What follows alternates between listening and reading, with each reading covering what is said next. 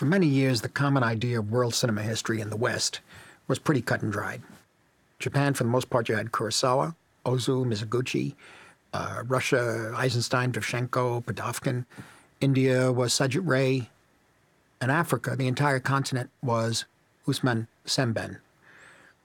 But as the years went by, thanks to the writers and curators and distributors who sought out the rest of the work, this extremely narrow story kept getting wider and wider.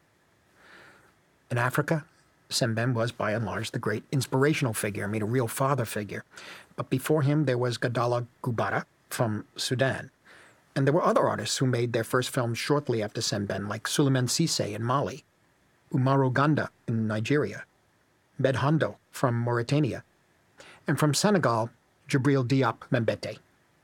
Unlike Sembène and Cissé, Mambéty had never had any formal training when he made his first picture. He just picked up a camera and started shooting.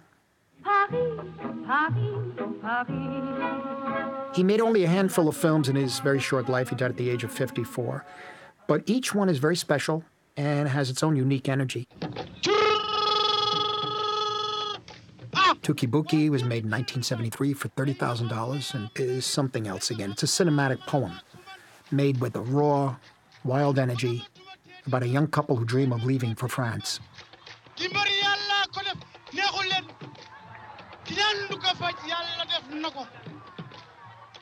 Touki Bouki was conceived at the time of a very violent crisis in my life, said Mambéty.